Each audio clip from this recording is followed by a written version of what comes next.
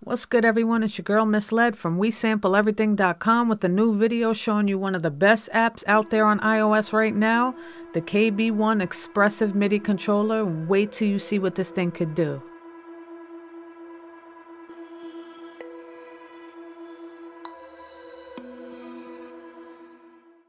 So when you open it up, there's a few updates they just added and they put some major things in there. So this is what you're going to see when you open it up.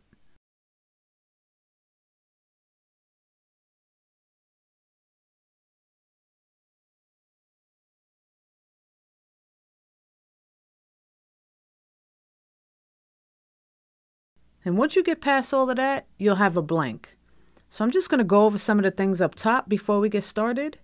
You see you have your tempo, you have your MIDI options here, and then this button on the right is just the About section where you could go to their website, read the manual, or contact them. So let's get started. You can add up to 5 keyboards here. So you hit the Add button and you see all the keyboards coming in. It'll tell you when you're at your max. And to delete some, you just hit the X on the right. So I'm just going to take these out and I'm going to leave 3 open. We're going to play with the options. Each keyboard has a set of its own options. So we're going to go into them and I'm going to show you what this thing could do. It's pretty dope.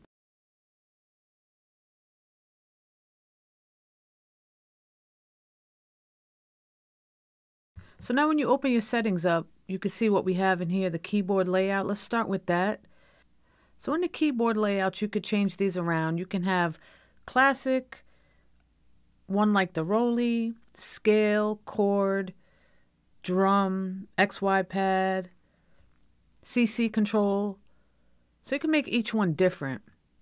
You can change the number of rows you want in each keyboard, 2 rows, 3 rows, octaves per row, the row spacing, and certain ones like string, you could even change your scale in there, the root note, the slide feature is amazing. So this is some pretty dope options to have on here.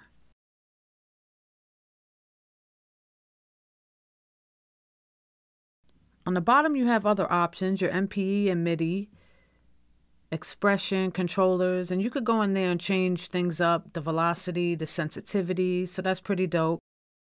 And the MPE is pretty much the slide, the MIDI polyphonic expression, and you could adjust this and customize this the way you want with the sensitivity and velocities.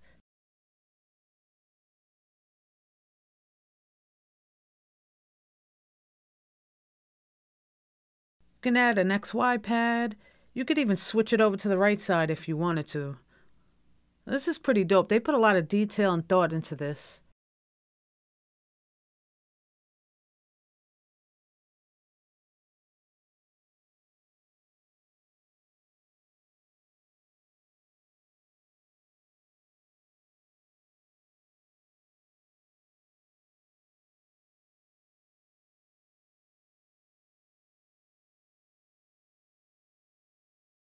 So the best thing about this app is you can now add 5 different synths or keyboards into this one app, play them all in one app. So now let's get started with our first app.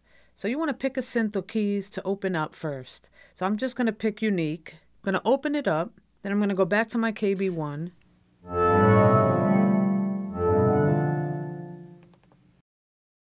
And in the output section, you want to click that right here.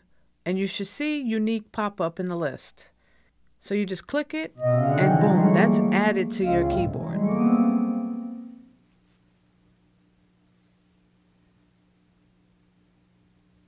And you could switch things around. Pretty dope, right?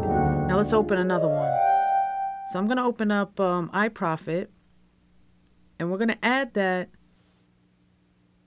into the output of the second keyboard. Just open this, click iProfit. Let's listen. So here you have 2 different synths in one app that you can play around with. Let's add a few more.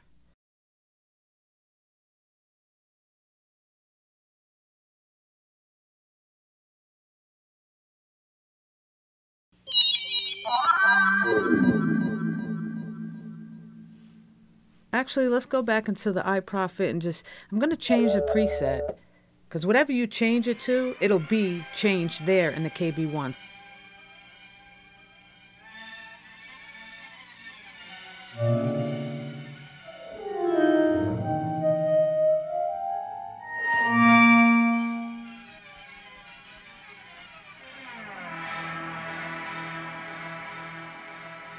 Let's take a look at the drum section.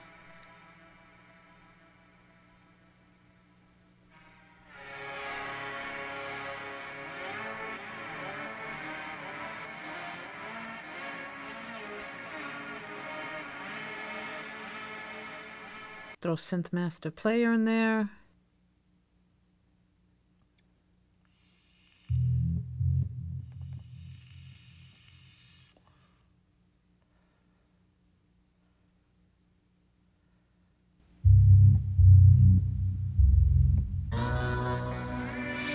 So you get the hint. You could basically just pile up on synths of keys and just have fun playing.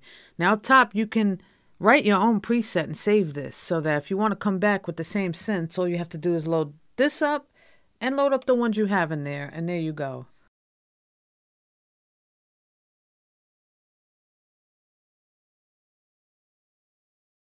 See all the presets here? And you can make your own preset and save that over here too.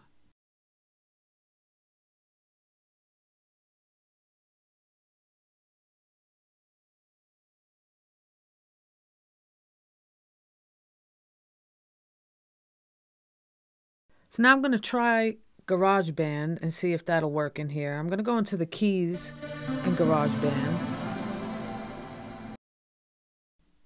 So because GarageBand doesn't pop up here, what you want to pick is virtual output. And there we go.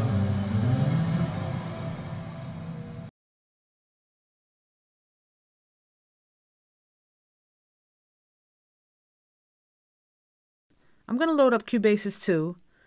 Now the dope thing with a few of these apps is they already have built-in presets with the KB1. So like the drums, for instance, you don't have to map it out yourself like Beatmaker 3. It will work, but you have to map it out. So I'm going to open this up. And Cubase is there. I'm going to pick. Let's go back to Cubasis and actually put some drums in here. I'm going to change this. Right now it's on R&B lead.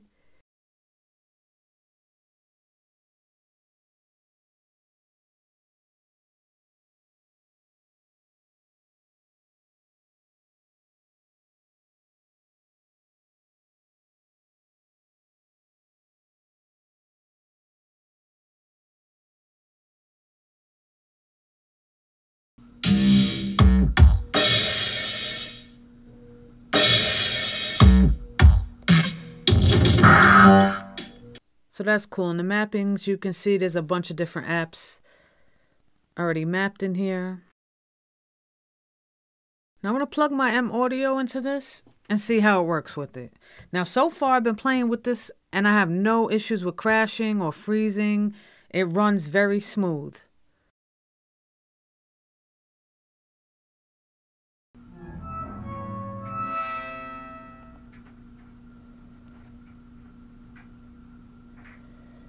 And I didn't have to map anything out for this. As soon as I put it on, as soon as I put the Maudio in, it was good to go.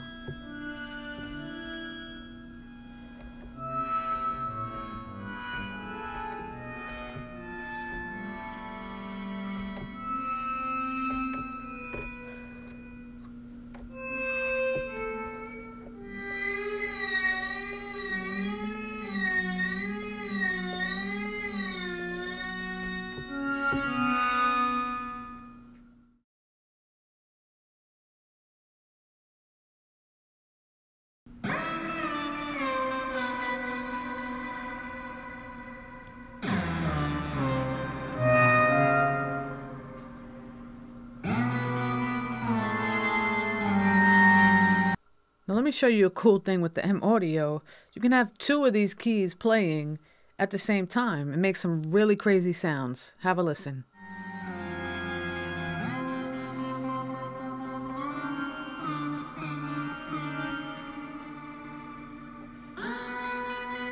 And the XY pad worked.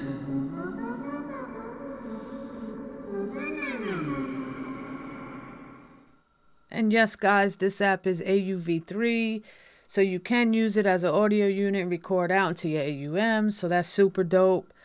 And a standalone. I love just piling all these synths and keys on there and just jamming out. I give it a thumbs up. I'm in love with it. You could do some amazing things in sound design in this. So check it out. Shout outs to them, the developers. This is a great app. And I've had it for a little while now and I love it. And the new update is amazing.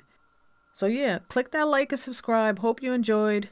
Check this app out. Check out WeSampleEverything.com for beats, tutorials, sample packs. Check out our new producer forum too. Make a free membership. We're going to be doing some giveaways with some great prizes. We're going to be dropping a new podcast on iOS production real soon. And thanks for watching. Peace.